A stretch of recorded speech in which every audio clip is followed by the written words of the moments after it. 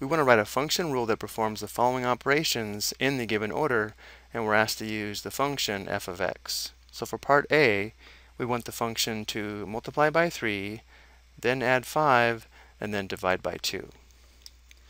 So if f of x is our function, then x is the input.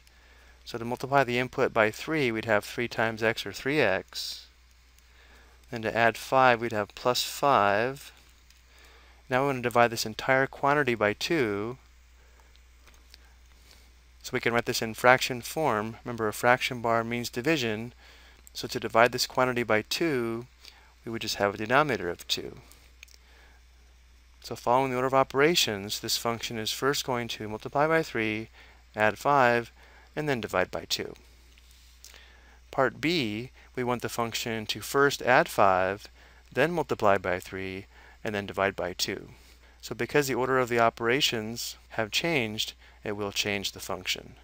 Now our function f of x is going to be equal to, well, if we add 5 to the input of x, that would give us x plus 5.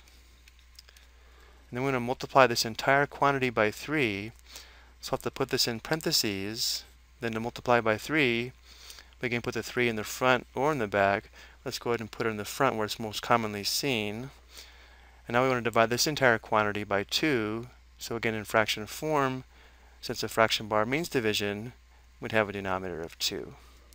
So again, following the order of operations, with our input x, we would first add 5, then multiply by 3, and then divide by 2. And then finally for part C, we want our function to first divide by 2, then add 5, then multiply by 3.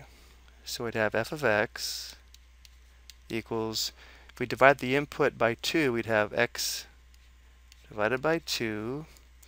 Then we want to add 5, so plus 5. We want to multiply all of this by 3. So again, to make sure we multiply all of this by 3, we'd have to put this quantity in parentheses, and then put a 3 in the front or in the back of these parentheses. Normally it would be in the front, where we think of distributing. So from these examples, we can see that when the order of the operations change, it will affect our function rule. I hope you found these 3 examples helpful.